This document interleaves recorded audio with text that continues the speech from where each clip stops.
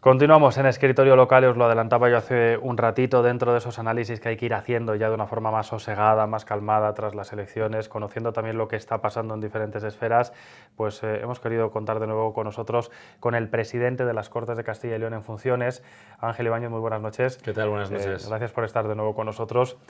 Ángel, después de una semana algo más pausada, porque han sido semanas intensas, sobre todo en el trabajo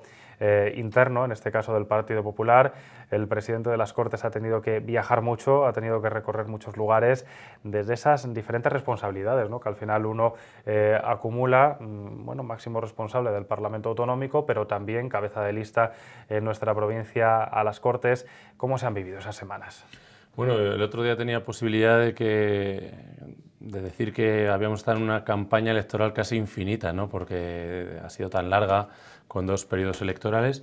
y además, bueno, pues sumando esa responsabilidad que tuve el honor de que recayera en mí desde mediados del mes de marzo pasado, la verdad es que ha hecho que estos últimos meses hayan sido una vorágine bastante intensa. En cualquier caso, estamos evidentemente para dar lo mejor de nosotros mismos en la doble versión, en la institucional y también, evidentemente, en esa competición electoral que hemos tenido en estas 2 últimas elecciones que se han celebrado en abril y en mayo. Después del 26 de mayo y tras ya una semana larga de reflexión para pensar las cosas, para sopesar, para analizar resultados, ¿qué valoración hay que hacer desde el Partido Popular, en este caso, en lo que corresponde sobre todo a la provincia de Burgos, aunque también a nivel autonómico, de esos resultados en los comicios? Bueno, es una valoración que no puede ser positiva por la pérdida de votos que ha habido, pero tampoco puede ser muy negativa por haber podido recuperar en la segunda de las elecciones una parte de los votos que se habían perdido en la primera. Y eso nos tiene que hacer una llamada a la reflexión para ver qué es lo que no ha funcionado del todo bien. Es verdad que yo no soy especialmente fan de pensar que solamente efectos externos son los que tienen que ver, que indudablemente pues, el momento nacional influye mucho en todos los resultados. Yo creo que así se ha podido ver y valorar por parte de cualquier analista que haya hecho una evaluación de los resultados, pero es verdad que los resultados en este caso en la provincia de Burgos no han sido todo lo satisfactorio que nos hubiera gustado y por tanto, bueno, pues ahora con calma y tranquilidad habrá que reflexionar también qué condicionantes que puedan ser de nuestra responsabilidad son los que tenemos que modificar, variar o mejorar para que cuando vayamos a una próxima competición electoral podamos ofrecernos de nuevo como una referencia válida para el gobierno, como hemos sido muchísimos años, y que recuperemos confianza de aquellos ciudadanos que la han perdido ahora mismo. El presidente provincial del PP, César Rico, en la noche electoral precisamente ahondaba en estas cuestiones, ¿no? Y decía, bueno, igual no hemos sabido transmitir lo que hemos estado haciendo durante estos últimos 4 años y yo no sé si esa puede ser una de las partes que hay que corregir de cara, sobre todo, al futuro, hablando de clave provincial o de clave local, ¿no? Porque decía, bueno, si hemos podido mandar o liderar diferentes instituciones, si hemos podido sacar adelante proyectos muy importantes, tenemos que ver en qué se ha fallado, ¿no?, a la hora de no saber transmitir que efectivamente esto ha sido una evolución. Sí, desde luego. Yo creo, porque también tengo el honor de militar en esta formación política en el Partido Popular, y creo que todas las personas que hemos tenido algún tipo de responsabilidad hemos tratado de trabajar lo máximo posible, tanto en la ciudad como en la provincia, como en la Junta de Castilla y León, gobernadas por el Partido Popular, se han llevado adelante proyectos muy importantes. En el ámbito municipal, aun estando en una minoría más que evidente, se ha conseguido negociar, llegar a acuerdos, saltar de una posible moción de censura que iba a haber ido a un acuerdo programático que permitía desarrollar un final de legislatura tranquilo para la ciudad. En el ámbito de la Junta de Castilla y León, bueno, se han vuelto a revalidar los magníficos resultados que acreditan que los servicios públicos de Castilla y León están situados como de los mejores en el ámbito de la evaluación de los servicios públicos que se hace a nivel de toda España cuando se comparan entre otras comunidades autónomas, y yo creo que la Diputación Provincial es innegable el avance que ha habido también en estos últimos 4 años y sin embargo pues es verdad que no ha habido una respuesta satisfactoria a la formación que lideraba esos gobiernos, el local, el municipal, el provincial y el autonómico. Y bueno, también es verdad que nosotros hemos tratado de hacer un esfuerzo de transmisión de las cosas que hacíamos a través de también la acción que desarrolláis, ¿no?, en los medios de comunicación, y habrá que pensar si es ese solo el único problema o hay otro también, que vaya vinculado a algún tipo de desapego a la formación política, a las personas que estamos al frente de la misma. Bueno, y todo eso será parte de una reflexión que habrá que hacer con más tranquilidad, porque ahora mismo, evidentemente, lo que nos ocupa es ver cómo podemos, siendo, eso sí, la fuerza, digamos, de referencia en el centro-derecha, en el ámbito también local, provincial y regional, bueno, cómo podemos dar salida a gobiernos estables que sean buenos para nuestras tierras y para nuestros paisanos. Había muchas encuestas los días previos y yo sé que los políticos no sois muy dados a valorarlas, sobre todo cuando quedan pocas horas, porque además, aunque todas mostraban un escenario muy abierto y podían dar muchas la victoria al Partido Socialista, sí que es verdad que a la hora de hablar de resultados variaban. Yo no sé si se esperaba al Partido Popular ese resultado en cuanto a procuradores por la provincia, si lo podía prever o si tenía por otro lado o quería quedarse con esa corriente que hablaba de mantener el número de procuradores que hasta el momento venía defendiendo las Cortes. Nosotros pensábamos que la recuperación desde las primeras elecciones de abril en porcentaje iba a ser mejor y que íbamos a poder mantener hasta el cuarto procurador. De hecho, hay que recordar que en la provincia de Burgos, por apenas 900 y pico votos, el Partido Popular no ha obtenido ese cuarto procurador, que era el que nosotros entendíamos que, bueno, íbamos a poder mantener, no sin dificultades, pero dentro de ese ambiente de recuperación. Y de nuevo, bueno, pues nos hemos visto también afectados por esa división del centro-derecha, donde, por ejemplo, a la formación política Vox, que no ha conseguido representación en el Parlamento, pues de haber tenido los votos que estaban en esa formación política, haberlo sumado al Partido Popular, hubiéramos tenido el quinto procurador y hubiéramos tenido incluso un escenario mucho mejor que el que hay ahora. Y esto es lo mismo que ha pasado también en muchas provincias. Es decir, el efecto de la dispersión del voto del centro-derecha penaliza en un sistema electoral que tiene la ley DONT como el mecanismo de reparto. Y el otro día teníamos posibilidad, además a nivel de Castilla y León, de hacer una valoración. Ahora mismo el Partido Socialista ha conseguido 35 procuradores y el Partido Popular ha conseguido 29 procuradores en apenas poco más de 4.000 votos repartidos en distintas circunscripciones, que hubiera tenido además el Partido Popular, que no son muchos en un escenario de tantos miles de votos, estaríamos empatados con el Partido Socialista. Por tanto,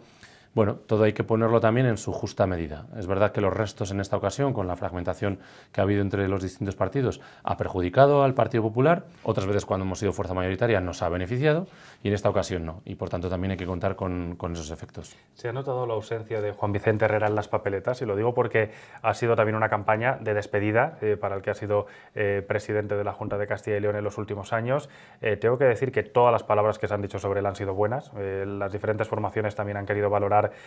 su marcha y aunque algunos ponían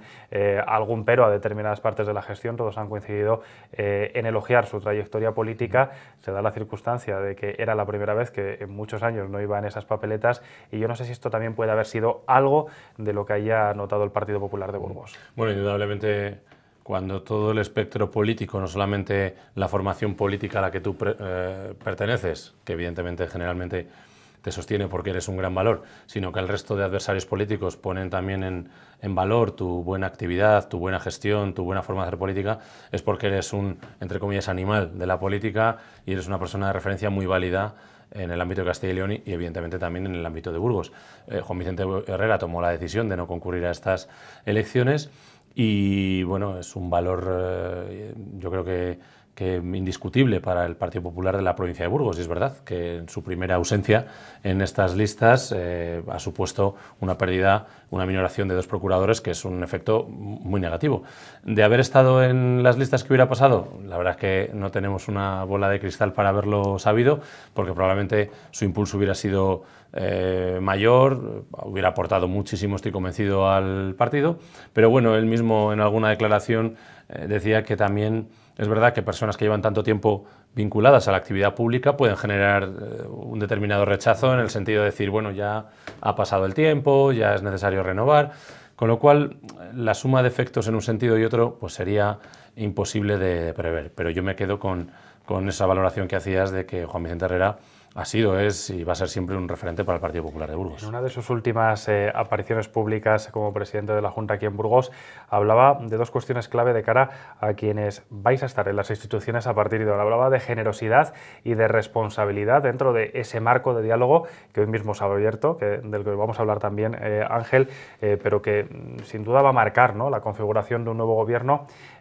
¿Cómo se afronta o cómo hay que afrontar un proceso en el que al final efectivamente hay una fuerza que ha logrado más votos que el resto, el Partido Socialista, pero ese diálogo se antoja más necesario que nunca para poder garantizar la gobernabilidad y la estabilidad en el territorio?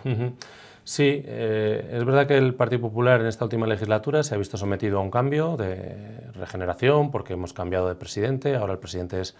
Alfonso Fernández Mañueco, y es verdad que él habla de que, sintiéndose muy orgulloso del legado, de la herencia, de la gestión recibida por parte de Juan Vicente Herrera al frente de la Junta de Castilla y León, es verdad que entiende que hay que dar pasos en el ámbito de seguir avanzando en ese cambio positivo, esa regeneración, ese mejorar cómo hacer las cosas, siempre dentro del espíritu de mejora continua que tiene que presidir cualquier acción pública. Y teníamos la posibilidad de hablar también en el día de la jornada electoral, algunas de las personas, en este caso personalmente, que tuve la posibilidad de atender a distintos medios que me preguntaron pues las cuestiones propias de la jornada. Yo creía que, y así lo manifesté, que la apertura de nuevas opciones políticas y que se abriera más ese abanico iba a obligar necesariamente a dialogar y a tener un ámbito importante de responsabilidad.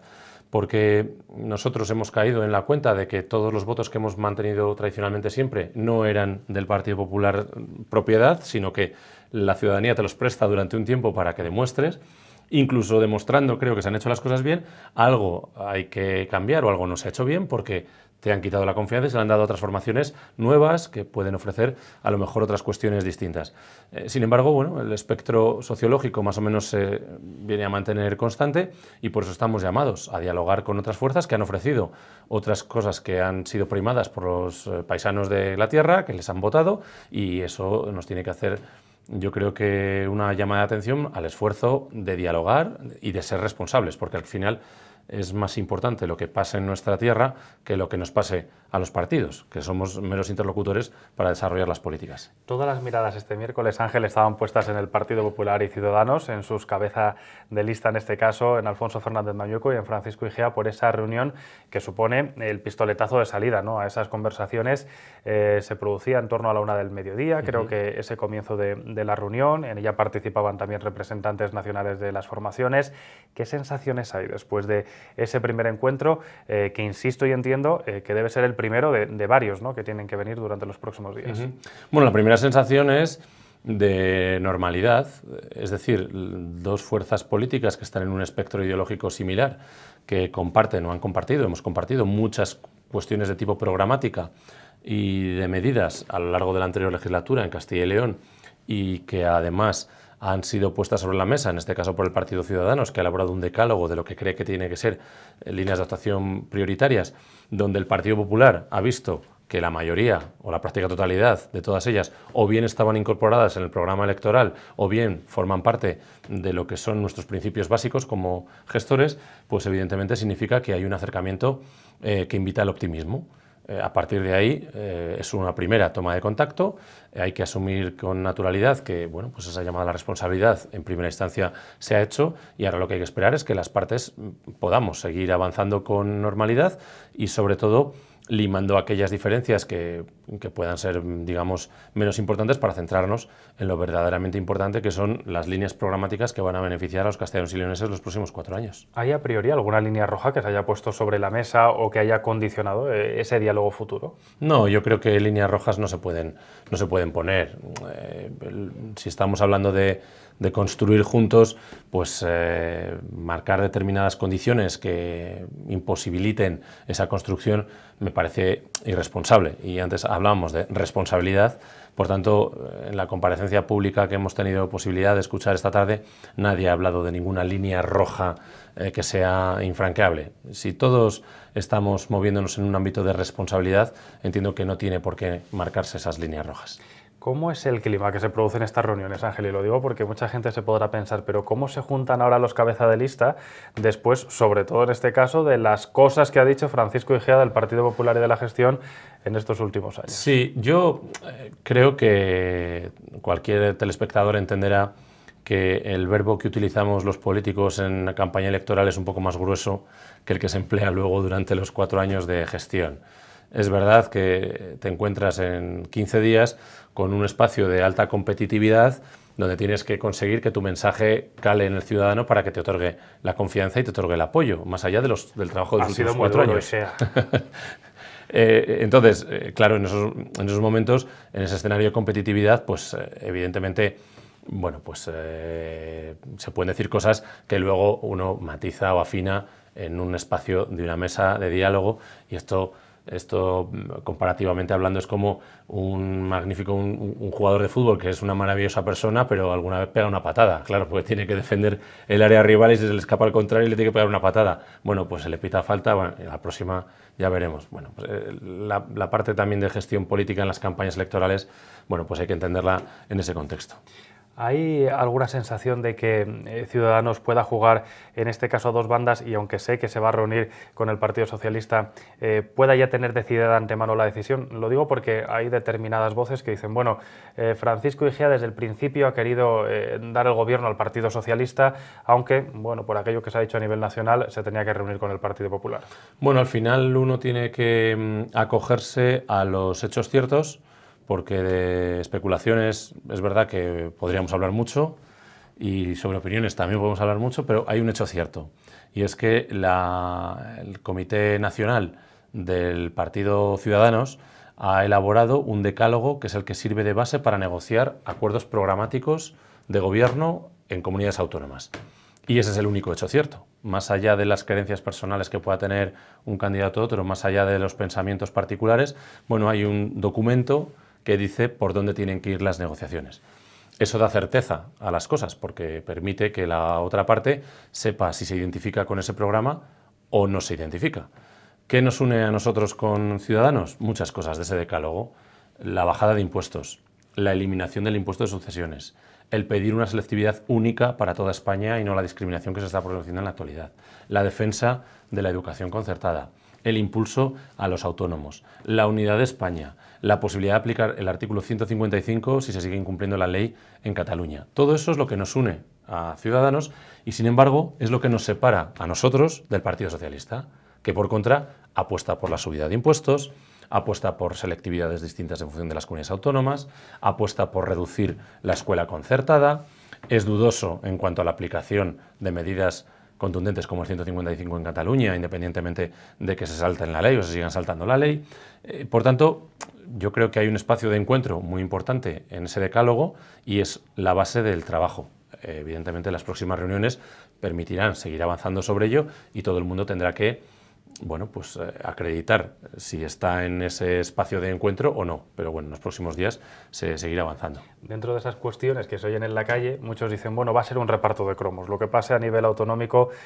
va a condicionar lo que vaya a pasar dentro de una semana y media en el Ayuntamiento de Burgos y en otros tantos ayuntamientos que están en esta situación. ¿Esto se da en las reuniones? No, porque vamos a ver, yo quiero poner de manifiesto que, por ejemplo, el Ayuntamiento de Burgos se encuentra en una situación similar de equilibrio de fuerzas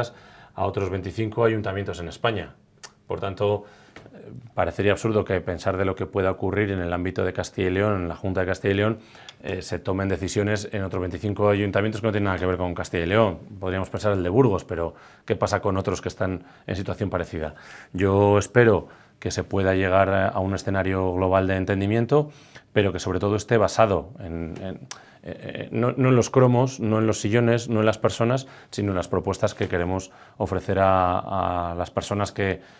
nos han elegido, porque yo creo que esa es la responsabilidad a la que estamos llamados. ¿Cuál va a ser el ritmo que se va a marcar a partir de ahora? Porque hoy mismo decía Javier Lacalle que él también está a la espera de los comités regional